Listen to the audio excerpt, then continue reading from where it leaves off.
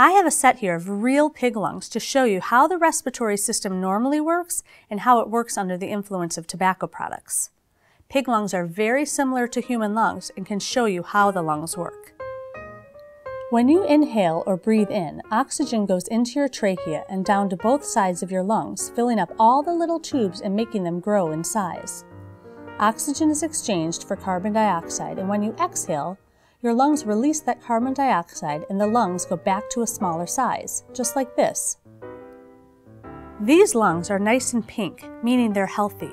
They haven't been exposed to all the dangerous chemicals found in cigarette smoke. Now, take a look at these lungs. Do they look any different? These lungs simulate those of a smoker. Oftentimes, when a person smokes, their lungs turn black and it can be difficult for them to breathe. Tar is the oily material which remains after tobacco passes through the filter of a cigarette.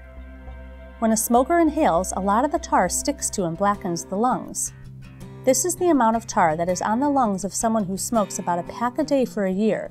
Imagine this on your lungs. Gross.